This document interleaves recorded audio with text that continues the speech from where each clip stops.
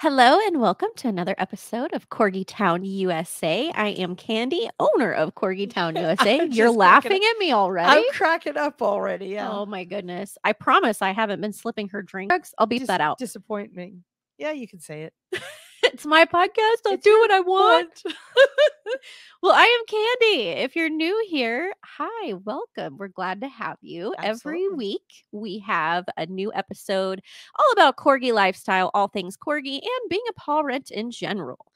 We talk about health of pets and the breed specific a lot, but also traveling with your pet, how to have the happiest, healthiest pet lifestyle.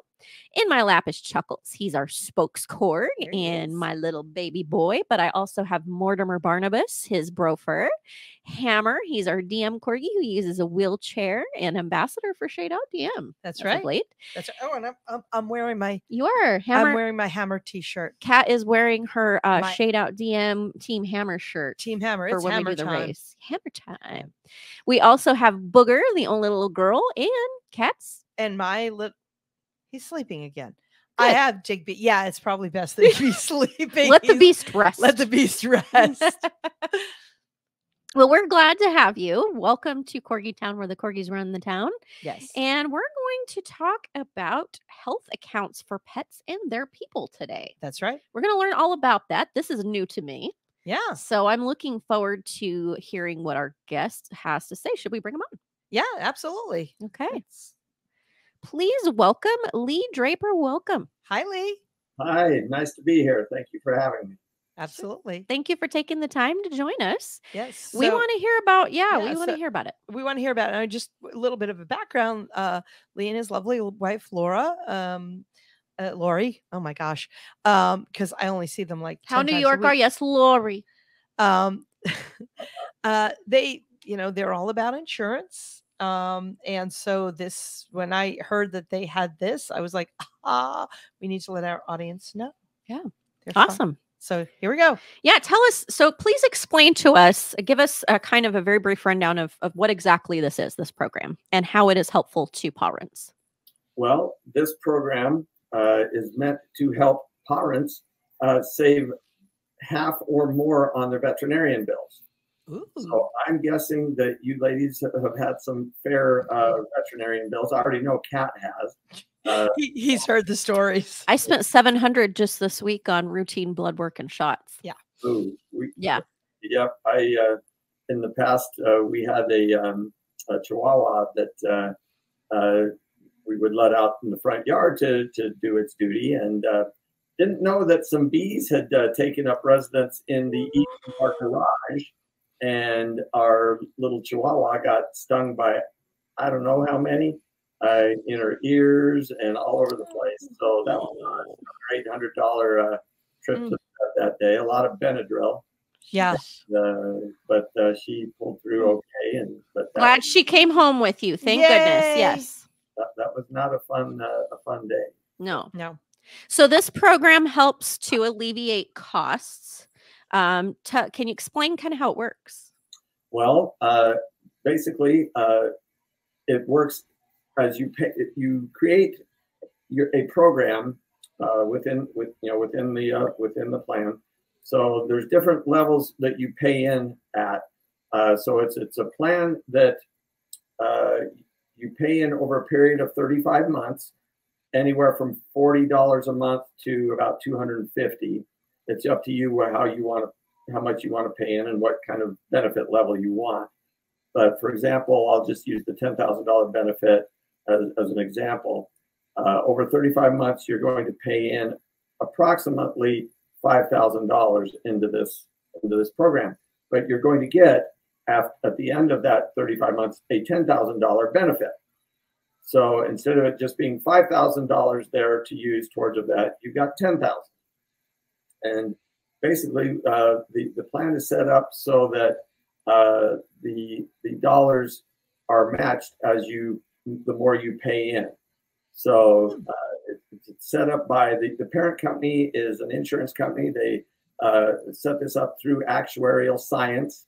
It's actually a patented product.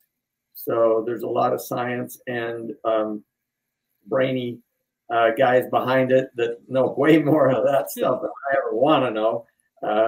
I'm just glad somebody had the smarts to create it, and I get the opportunity to share it. That's kind of how I look at it. So if I'm a smart parent, which iffy. And I actually save up money for the vet bills, because you never know when, I don't know, your dog decides that eating a rock would be a fun thing to do $3,000 later. So if I put a little bit of money aside every month, to be there in case of a big emergency, or one of your pets gets bit by a rattlesnake. Geez, I have just a lot of stuff. You're catching up to me. I know, right? And so I put this money aside, and when I need to use it, there's more money. Right. Cool. Yep. Okay. Yep.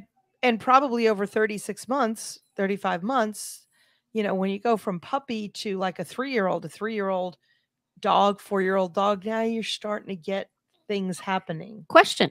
Yeah. How does this compare to a high yield savings account? Why would I want to do this as opposed to just putting that money into a high yield savings for this particular expense? Well, yeah, that is a pretty good question. After you paid in for the 35 months, you have the ability, again, for example, let's say you have a $3,000 vet bill, and you go and you use $3,000 out of this. Well, number one, you can take it to any vet because this works with a debit card. You're just getting a Visa debit card. You can use any vet because it works just like a debit card. So you don't have to worry about where you're going with it. And so when you spend that $3,000, you're down to, say again, on the $10,000 benefit, you're down to $7,000. It doesn't take you near as long to build it back up again to the $10,000 limit. If you've got a high yield savings account, you're still only getting high yield these days on a savings account is like 5%. Yeah. Okay. Just not much. High yield, as they call them, it's a relative term, but yes. Right. Yeah. As opposed to a traditional savings. Yes. Traditional, like, maybe less than 1%. Or whatever. Yeah. It's just, and in our inflationary world, this product is going to give you way more bang for your buck than a high yield savings account. Okay. Yeah. So if I'm doing, sloppy math really quick, let's say at the first day I put $5,000 into a high yield account and it's giving me 10% a year. That's going to be $500 a year, $50 a year, $500 a year, 10%. 10. I'm a lit major. Yeah, and so wait a minute. So let's say it just pays for 3 years on the principal. That's either $150 or $1,500. Still not $5,000. So that's how it's different. Yeah. You're not going to get. Yeah, you're not going to get a $5,000 benefit after 3 years on a high yield savings account. Yeah, it's not compounded. Okay. Unfortunately. No. Yeah. Even if it was compounded, you still wouldn't get there. Okay. Yeah. Question answered. Yes, thank you. The great thing about this product is, it's kind of the way it got started is because we did have the human version, for the pawrents that was being promoted, and one of our promoters, one of the companies that's behind us that I get the pleasure of working with, the owner of that agency went to the owners of the company, and they said, hey, this is great for people, but what about my pets? I've got dogs and cats, and why can't we do the same thing for them? And they started thinking about it, going, well, wait a minute, why can't we? Why wouldn't we? And so they said, yeah, let's take a look. They were able, they didn't do it to quite the level of what you can fund, a human version for, but you can fund it up to 20 grand compared to, I think it's 75 grand or something for the pawrents version. Right. And so it's, it's very, again, a very genius. It's a patented program, which is fantastic. So, just the fact that they were able to get a patent for what they're doing here. It says a whole lot to the science behind it. The validity. Sure. Yeah. It's Yep. it's really interesting. That that you can save up for the dog, and you talk about not not having as much as the humans. They may want to change that. We've over time spoken to so many parents that have had unfortunate situations with their corgis, and even with Digby, if the vet up at the Scottsdale 24-hour emergency veterinarian place, and Candy, I will ask you to put that on the show, because they, as you know, they were amazing, and I am so in love with them. But if she was unable to get the rock, which was sitting in his stomach, through, going through his mouth, the scope, thank you, it would have cost us $8,000. It's much more invasive, as well. And much more invasive. $8,000 as it was what was it, $3,000 or something, because I was on the phone in tears with you. So this it's huge. Veterinary bills, I mean, just like everything with inflation, to your point, they're getting harder and harder to afford. And it's, I have 4, and I have a couple that have some chronic conditions that are genetic and age related. So does this cover pre-existing conditions? It does. Yeah. You don't have to worry about conditions of any kind whatsoever. It covers everything. Again, you're just whatever the vet bill is. Now, I will go this far. It doesn't cover horses or cows or, sorry, cat, no chickens. Oh, well. And I don't believe it's going to cover small rodents, although there are some other less extravagant pets that would still be covered. But the other great thing about it too is, do we have the list? Is it cats, dogs, cats, dogs? I believe birds are in there, but nothing exotic. Exotic. Thank you. That was exactly the word I was looking. So sorry, elephants are kind of out. Got it. Yep. Sorry, Mike Tyson. There's an exotic exception. And if you want a hippopotamus for Christmas, it will not be covered. Okay. But it does cover all the dogs and cats. Anything that is coverable with it in your house, it covers them all under one policy. You don't need a separate one for each dog or cat. One policy covers them all. Okay. So that, and then if one dies, and you replace it, the new pet is immediately covered as well. Let's be careful with that verbiage. I understand what you mean, but replace is a little bit of a trigger word for me, because that's old school psychology that we're trying to change the thought process. Pets are not spark plugs. We don't just replace them, but to get a new member of the family to help your grieving heart. Yes, those can be applied to. For example, when I was a kid, my dog was a part German Shepherd, part Australian Shepherd, and he came as a stray. He just wandered into our yard one morning when I was about 5 years old. Me and my brother were out there and started playing with him, and he was a friendly dog, great dog. My mom came out about freaked out that we were playing with this stray dog. She's like, I ran him off already once this morning. I said, well, obviously he wants to live here because he came back. Aww. And so the thing with him, though, he'd been a sheepdog, apparently, because he liked to go out in the pasture and herd the sheep or the cows or whatever animals we had in the pasture. And I think he'd like to do that for the neighbors, too, because he came back one day with buckshot in his ear. And so my mom had to take him to the vet.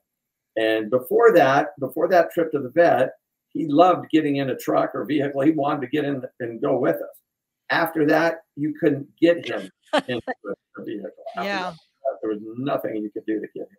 Oh, the horror from the last time. That's right. And I'm sure that even, I'm going to say way back when, Lee and I are the same age. Even then, vets were not inexpensive. Yeah. No. They're not, but there has been it's incrementally more expensive than it was. I wouldn't say incremental. I'd say exponentially more expensive than it used to be. But a lot of that is due to some good science that we have behind us. Yes. All the research and things and some of these programs and where we're able to improve health and help our pets live longer, happier, healthier lives. There is a cost to that. It takes research. That's part of it. For sure. For sure. So you can one plan, all the pets, your pet crosses the rainbow bridge. You open your heart and your home to another pet if you're a one pet at a time. People do that. They only do one pet at a time. I don't know. I have obsessive corgi disorder, so I'm not one to ask. So, OCD, obsessive corgi it's real. disorder. It is real. So it just passes along. It will cover any and all pets in the household whenever. I have a question. I know with looking, for example, at insurance for Digby, and there is the pre-existing condition of eating rocks. Is there a certain age that they have to be? Is there a certain age that after this age, it is not worth it anymore? I know with insurance, after a certain age, it's just not worth it anymore. Put that money in the bank. Yeah. And is the incentive less appealing per age? I mean, is there a drop off for that? No, there isn't. It covers it continually. So, from birth to, the other side of the rainbow again, per se. And there's no limit there on, older pets or this cover the same as a puppy or a kitten, or whatever, I don't know what a baby bird is called, but baby bird. Annoying. I don't know. Loud. Yes, very loud. Says the lady who's had baby birds, baby chickens. Well, I've had chickens. They're useful. They make the eggs in the morning. That's yes. Yeah. Anyway, so I'm fascinated by this. Yeah. And I mean, I see there are some benefits to this as opposed to a traditional insurance plan. Yes. Most of the insurance plans, I cannot effectively cover Booger and Hammer, my two aging rescues. Not only does Hammer have degenerative myelopathy, which is a degenerating condition, yes, but it's also pre-existing. Booger has some autoimmune, which we're not quite sure what is, but it's a management plan she's on. But both of them need continuous care, which is why we do medication and very frequent blood work, because we're on medication to monitor that their bodies are managing and taking that medication. And Booger came out with good blood work. She did. We had a good week. Good blood work for Booger. Yeah, very happy about that. And so, but because of that, they're not coverable under most insurance plans, and some that do cover it, it's so unaffordable that it doesn't make sense to do it. Well, pet insurance, in a sense, and I've been in the insurance industry for, 14, 15 years, everything from home and auto to life insurance to health insurance to Medicare to and dental insurance. Pet insurance and dental insurance are like two of the most worthless insurances that you can deal with. Yeah. Okay. And the great thing about this program is, it's worth its weight in gold, because for the pets, it's fantastic. It will save you a ton on those vet bills. And for the parents, it's amazing, because now you've got something you can use for your own dental work or other things that actually is helpful. It works.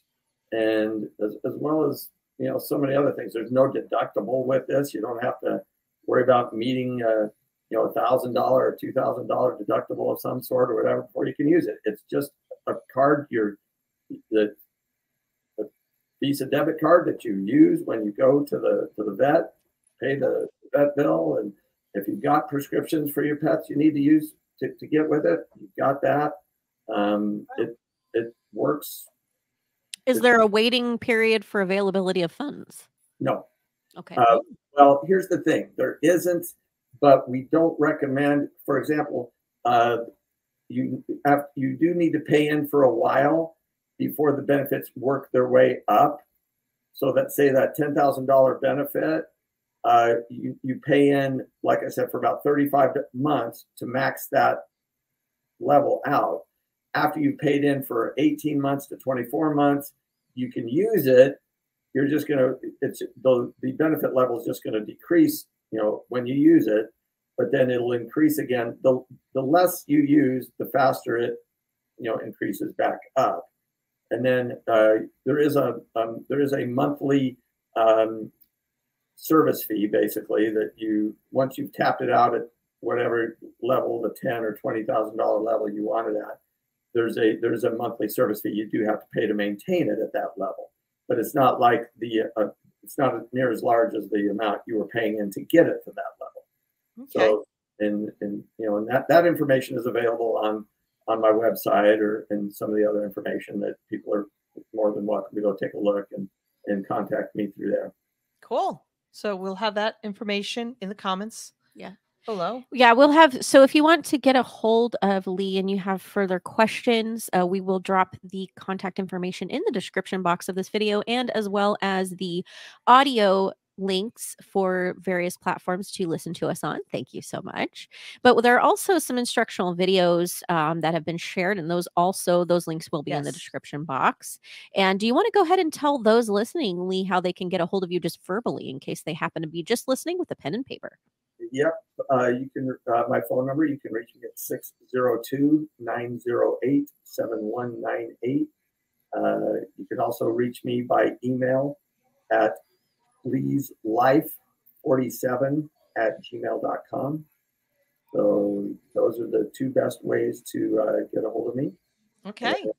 And, I'll be glad to hear from anybody, any questions, whatever. So, I'm pretty good at getting back to people. So if you leave a message or whatever, I keep my voicemail as cleared out as possible. So you will never hear, sorry, his voicemail is full. You're stuck. So. Yeah. Lee's probably read my, one of my rant posts on more than one occasion on Facebook. I can't believe I just called somebody and their voicemail is full. Well, it's like my dad. Oh, yeah. Dad, I called you. Yeah, exactly. There are a lot of questions. We could keep Lee all night and day with this. Sure. The general information is there's something. It's an option. It's an option for parents to look at. Yeah. So please look at the option and see if it helps you. Yeah. It gives you a dedicated account to use for those vet bills. Yep. We don't like to think about them, but they are unfortunately a necessity. Yes. Because we need it. So this is routine care as well, correct? Oh, yeah. Yeah. Yep. So that's part of it as well. I mean, Yeah. a lot of your insurance plans do not cover normal checkups. And I mean, again, I have 4. I'm a masochist. So I'm at the vet all the time, and we get monthly injections for one. And then of course with 4, one of them is always coming up for shots, and it's time for their annual checkup. And then sometimes there's something, a blump or a bumper, a scratcher is something to be looked at. I mean, it goes on and on and on. So I like that this is another option. Thank you for sharing it with us.